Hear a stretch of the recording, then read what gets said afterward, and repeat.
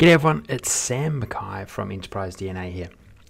Today we're going to run through a relatively quick example of how you can effectively use the all function. So I've used this in a number of videos because you can utilize the function in a number of different ways. And here's just another way, which I think is a really effective way to quickly find insight or differentials in your numbers. So in this particular instance, what we're looking at is say our product sales that we make. But instead of sales, I'm actually looking at average order size, right?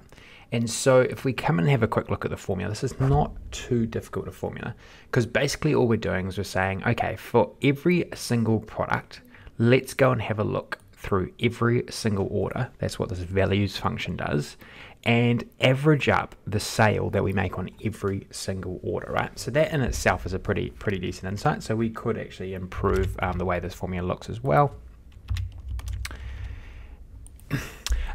But just from this average order size, it's good to get your head around what this is actually doing. So you got to think, okay, for this particular result, we want to calculate the average order size. So to do that, we need to iterate through every single order, work out what the total sales was for that particular order, and then average those all up. And that's what you can do inside this average X function.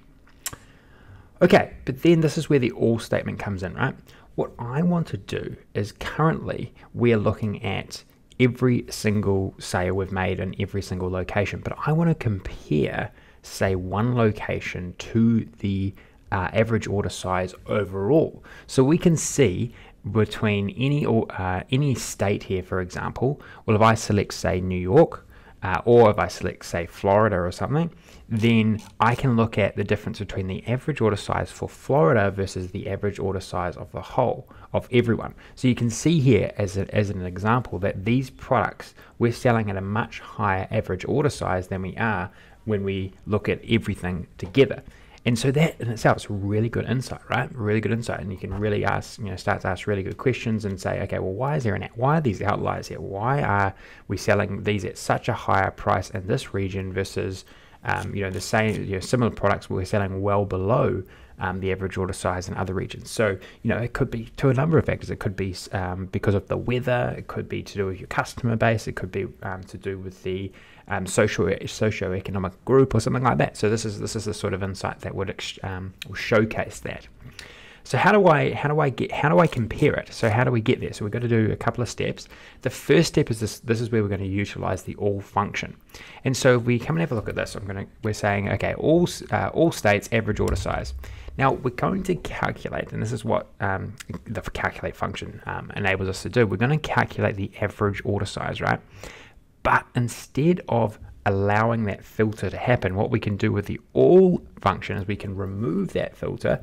And so we're gonna say don't initiate any filter from state, no matter what happens in this report page. And that's how, regardless of any selection we make here, this number is going to stay absolutely constant. So if I just flick through, you'll see, so let's just pick one. So we'll go product 73 here. So I'm going to unselect product 73, and you'll see here that it's 3774 is the average order size. But as soon as I select Georgia, you'll see that it changes from that 3774 to 6133 for Georgia.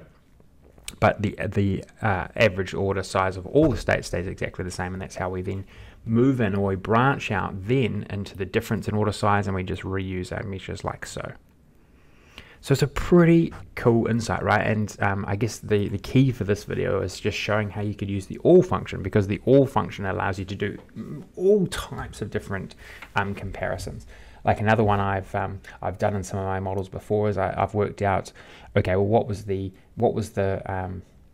profit margins that we're making on our client base, but then we want to actually look at, okay, well, per region or per client, what profit margins do we make on them versus the versus the whole. So again, using the all function is the way that you're able to achieve that. Okay, so hopefully you found this one useful. As I say, so many different ways you can utilize this. If you want to actually download this resource to see how it all fits in together, sort of the the plugging that goes in to make this all work, then you certainly can. It's just requires a small investment. Check out the description. If you want to check out great content from Enterprise DNA, certainly subscribe as well. And if you like this video, if you throw us a like, I'd really appreciate it. Okay, so all the best using these techniques. Good luck with your development in Power BI, and until next time, I'll speak to you there.